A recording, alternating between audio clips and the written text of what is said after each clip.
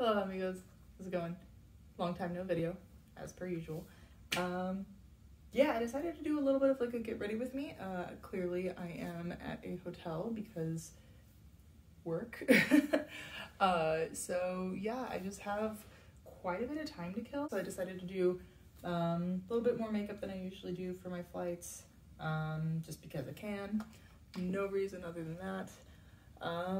And drink my coffee and talk a little bit. I've had this video planned for a minute. It's really hard for me to focus on it today because of the news that just dropped about Legend of Zelda Tears of the Kingdom. Oh my god, I'm so excited for that. You have no idea. There are so many other people who do like theories and shit like that, like way better than me. So I'll leave the big shit to them, but I'm terrified that they are going to kill off Zelda, but like for real.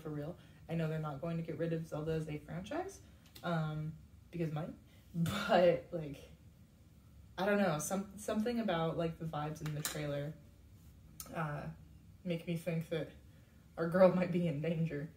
Mascara. Thought I washed my face last night, apparently not well enough. Releases in May of next year, so I will be a patient little fish.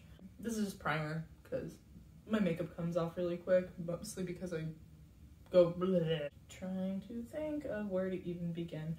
Okay, so I'm sure that you have seen in your adventures on the internet that certain video therapy programs have been getting way more advertised. Maybe not necessarily popular, because obviously during middle of like lockdowns and everything, doing everything virtually was way more popular, which it still kind of is, but you know what I mean. You know what I mean. But for some reason, I have noticed that they are ramping up their advertising efforts even more so right now. I'm wondering if the in-person is becoming more popular again because people are feeling a little bit more comfortable going into medical offices in person. Whatever the case may be, I just wanted to give you guys my personal, completely unsponsored opinion on BetterHelp, and how that went for me, as just like a regular user, not somebody who was like working with the company in any way. Yeah, let me think here. When I left Hawaii last November, my therapist, who I freaking love, was no longer able to see me. Obviously, because I was leaving the islands. One thing that you do need to keep in mind, and this will be kind of an overarching theme for this whole video, is that mental health licensure regulations are weird. They're very, very strange. They're kind of archaic, and they have not yet caught up to, you know, anything that makes sense. So that's fun. I could not see my therapist anymore in Hawaii or from Hawaii, even though we were doing video visits most of the time anyway. But either to be. So when I went to Arizona to stay with my mom, I started looking very seriously into BetterHelp. Other options too, but BetterHelp was definitely the largest / most reputable. BetterHelp actually does have a pretty solid discount program, which was kind of my tipping point more than anything else. It is, what's the word? Honor system, essentially. So they didn't require any sort of like income verification. They just have this option where you'd be like, do you need financial assistance? I'm like, yeah, I'm a broke bitch. They were like, cool. So it was significantly cheaper than the sticker price that you will see. However, it is still expensive and it is still not covered by insurance at all. So I was in a point where I really needed it. Like, no way around that. I needed to go back to therapy. So I bit the bullet and dipped into my savings and did it. So my first experience was not great. I obviously put in my like little biographical information that I am Alphabet Mafia, represent, part of the LGBTQ plus community. And the first person that they matched me with, like, it sent me like some messages that seemed like they were from her. They were apparently automated. And it was just like asking about like what I was looking for and like scheduling and blah, blah, blah. Just really basic kind of intake stuff. When she finally really replied, she was like, she basically said something along the lines of like, those messages were automated.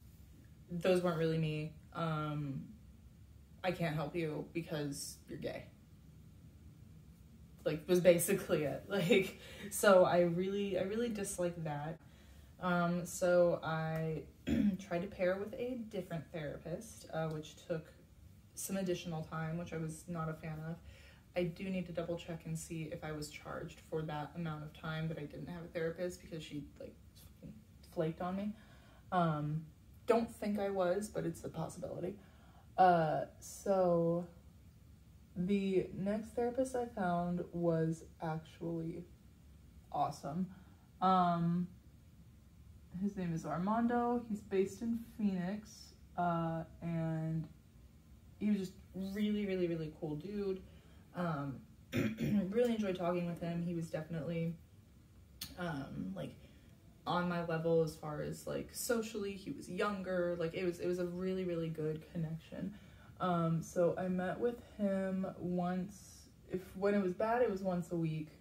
At maintenance, it was once every 2. And I was only at my mom's house for a couple months, so clearly I didn't see him like that many times. But it was definitely enough to get me through some crisis modes. So like that part was a really great experience. I would always go to like this cafe and have my headphones in, and I talk quietly sometimes. I know, shocker. So I was able to use the internet at this cafe to have my sessions, and it was really nice. Like, it was a good experience. He was really helpful. The platform could be a little bit glitchy sometimes as far as like video connectivity and everything, but we had each other's phone numbers, so it's like if it would mess up, we'd just call each other, and we figured it out. Unfortunately, back to my favorite topic, with these archaic ass licensing laws, even if I remained a resident of Arizona, which my license is still in Arizona, but all my everything is still in anyway, because I'm physically not in Arizona, no matter where home is, he was unable to continue to see me. So like, if you're from Arizona but on vacation in any other state and something happens and you really need to talk to your therapist, you can't. Again, not all states are like that, but I feel like you kind of have to err on the side of caution when it comes to anything like that. We kind of knew this was going to be an issue early on, because I did ask about it, because that's what I was worried about, since I ran into something fairly similar in Hawaii when it came to losing my super awesome therapist that I had a great relationship with. So now I'm 2 for 2 on losing great therapists. Love that for me. So I just had to cancel my program outright, which really sucks. Also, financially speaking, like I just ran out of savings. It can be rough because you do have to schedule within certain parameters, but there is a lot more flexibility with BetterHelp and all these other platforms, I'm sure, than there is with traditional therapy, because like you don't have to go into the office, you don't have to like it's not necessarily during business hours. Like, we would do weekend afternoons and shit like that too. So I don't know, there's definitely a lot of pros, but just the cons of it not being covered at all by insurance, like there's not even a chance, was really, that's a really big con. And it is very expensive, but it's one of those things where I needed somebody to talk to so badly. Like, if I didn't do it, who knows if I would be having this conversation with you right now, type of deal. So it's just, you really have to weigh your like your personal need versus like what you're able to afford. Like, I don't know if a HSA or FSA account through your employer would be, like, if it would be applicable. My issues with BetterHelp aren't even necessarily with BetterHelp. And again, I say BetterHelp like I say Kleenex instead of tissue, like all of these platforms. My issues with them are more in how state by state licensure is different. And with how insurance has decided, like, your teeth or your eyes, your brain doesn't actually count as an organ worth caring for. So love that about America. Except for not at all. That's kind of my whole recap. Like, did it in Arizona, stopped stopped before I left for Texas. And like, it was great. Like, on a scale of 1 to 10, I'd probably give it like a 7. Points off, 6. Points off for price and points off for licensure, even though fully recognizing that it's not their fault. I'm going to put on some lipstick. Do I want lipstick today? I like how I start to put it on and then go, do I really want... What in the Kim possible am I doing right now? Okay, well, it's impossible to do that and look cute on video, so that's fun. Whew. Alright. So that's pretty much all I got. I will finish up my face. This is my face, like the audio. How much time do I have? How long have I been talking your ear off? It's only 1:10. Alright, so I'm going to get out of here and go finish getting ready for work. Maybe do some stretches because clearly my posture is super great right now. Yeah, I hope you have a great day, and I hope you are seeking out and receiving the care that you need and deserve. And I hope that soon all of these different platforms will be able to be more accessible to everyone, because it's on a good track. It's a good start. Just not quite there yet. Okay, that's all I got. Other faces. Have a great day. Oh, one last thing is, if you're interested in becoming a flight attendant, my airline has finally reopened applications. The windows, like the portal's having some glitches, so it keeps opening, closing. So yeah, that's fun. Please go ahead and check what airlines that you're interested in are open right now. Because now is a good opportunity and they're going to be hiring a lot more people, so this is not a bad time to give it a go. Yeah, that's all I got. I'll probably drop a link below if I can. I'm going to be editing this on mobile, obviously, since I'm on a trip. And yeah. I didn't think about this earlier, so I'm editing this in to earlier in the video than I'm actually saying it.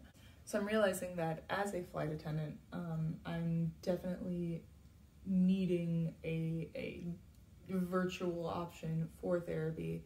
And as much as I really enjoyed my ending experience with BetterHelp, number one, it's not affordable. And number two, until that licensing thing is really figured out, it's just not going to be a viable option for anybody who travels consistently. Flight attendant BetterHelp? No. If you have the money for it and you're not traveling for work, BetterHelp, okay. All right. I love you guys. Be safe. Be good. Don't do anything I wouldn't do. Okay, bye. And don't worry, I finished blending my face after I was done.